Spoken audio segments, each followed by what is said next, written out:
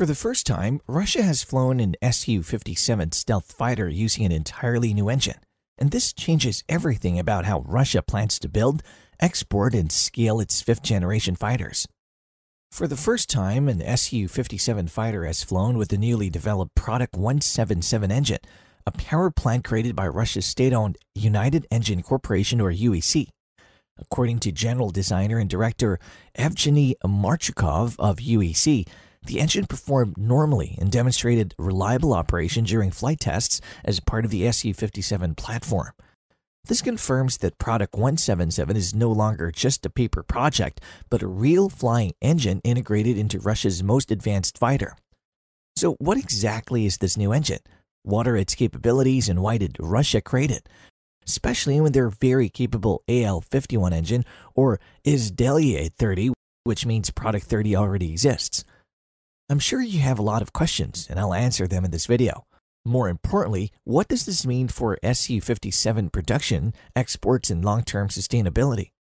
The Product 177 engine was designed to incorporate newer technologies, updated materials, and more efficient design solutions compared to older Russian fighter engines. It represents a significant improvement over previous generation power plants such as the AL-41F1, the engine currently used by the Su-35S and also installed on the early production batches of the Su-57. These early Su-57 were never meant to permanently rely on the AL-41, but instead serve as interim engine until the AL-51 becomes fully mature and entered stable serial production. Product 177 is estimated to produce around 16,000 kilograms of thrust and features lower fuel consumption across all flight modes, along with a longer service life. On paper, it's a clear upgrade over the AL-41. However, the big question everyone is asking is whether Product 177 is better than the AL-51. The answer is no. The AL-51 remains Russia's most advanced engine ever designed for the Su-57. It's a two-shaft, low-bypass afterburning turbofan engine delivering around 108 kilonewtons of dry thrust and up to 167 kilonewtons with afterburner. Roughly 17,000 kilograms of thrust exceeding Product 177. The AL-51 was specifically engineered to unlock the Su-57's full performance potential, including superior supercruise capability, higher thermal efficiency, and maximum stealth-compatible power output. However, that extreme performance comes at a cost. The AL-51 uses highly advanced materials such as single-crystal turbine blades, cutting-edge thermal barrier coatings, and operates at extremely high turbine inlet temperatures. It also requires very tight manufacturing tolerances and advanced precision machine tools. All of this makes the AL-51 complex, expensive, and difficult to mass produce, especially under sanctions that restrict access to advanced manufacturing equipment and high-end industrial tooling. The low number of Su-57 produced last year was probably due to bottleneck production of the very advanced AL-51 engine, and the Russian Aerospace Force has strictly indicated to United Aircraft Corporation that they wouldn't accept any Su-57 anymore equipped with AL-41 engine. This is exactly where Product 177 comes in. It is not a replacement for the AL-51, but a parallel development path. Product 177 sits between the older AL-41 and the cutting-edge AL-51. It is more advanced than the AL-41 but deliberately less complex than the AL-51. This makes it cheaper, easier to manufacture, and far more suitable for large-scale production using Russia's existing industrial base and established supply chains, just like how they can mass-produce the AL-41 engine efficiently. Another major advantage is service life.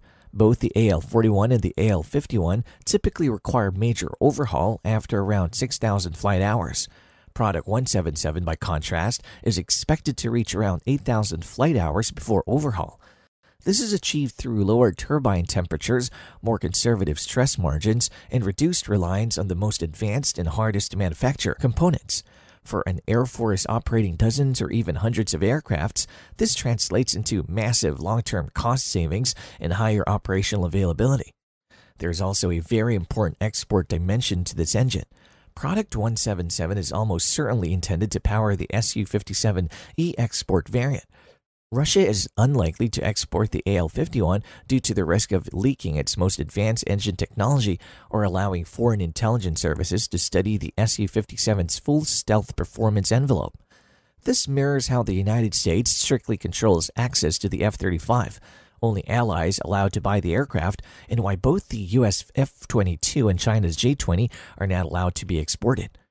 Russia is actively pitching the SU-57E to potential buyers such as Algeria and possibly India.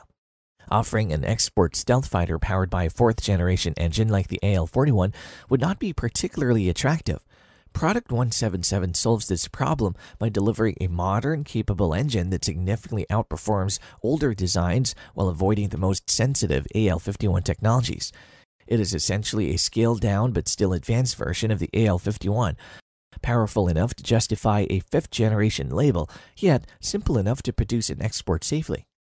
Looking ahead, it's very likely that Russia will produce a mixed Su-57 fleet. Top-tier frontline units would receive Su-57s powered by the AL-51. Standard units could operate Su-57s equipped with Product 177. Early production Su-57s currently using the AL-41 may eventually be upgraded to either engine, or retain their existing configuration to reduce costs. Export Su-57E fighters will almost certainly rely exclusively on Product 177 unless a customer specifically requests the older AL-41 to further reduce acquisition costs.